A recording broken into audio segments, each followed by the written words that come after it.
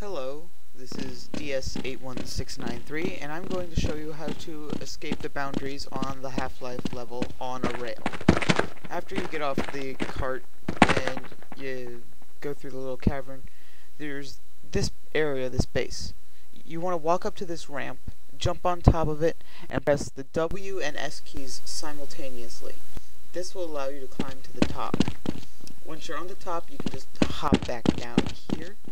And lo and behold, this box appears, this white one, and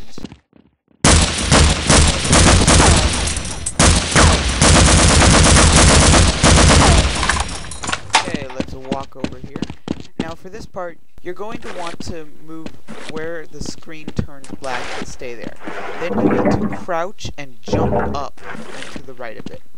This will allow you to climb on the edge area. Turn on your flashlight, it's easier to see things. Also, it makes splashing sounds.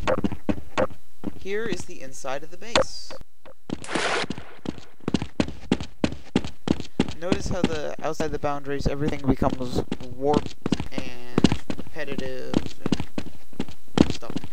Anyway, to get back out, you need to find this little V crevice here and jump on it. Now you can just slide back down and keep walking along the edge here. Okay, now watch this. This is cool. The shell casings will line on the ground. I'm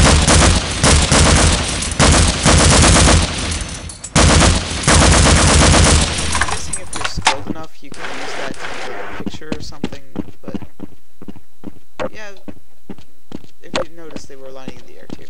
You can also climb up through this. Ooh, spirally. Ooh. Anyway, you can climb up through this too, but it takes a lot longer. And basically the other way is a lot shorter. The other way is ideal. Let me show you again.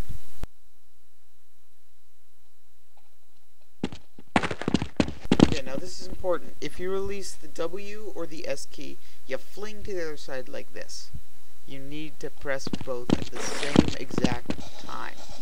You can see through walls, but your bullets cannot penetrate them.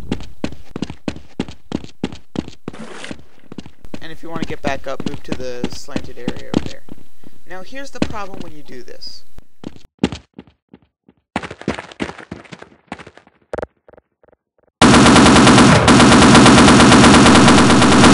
Once. That's it. You can't move it after that.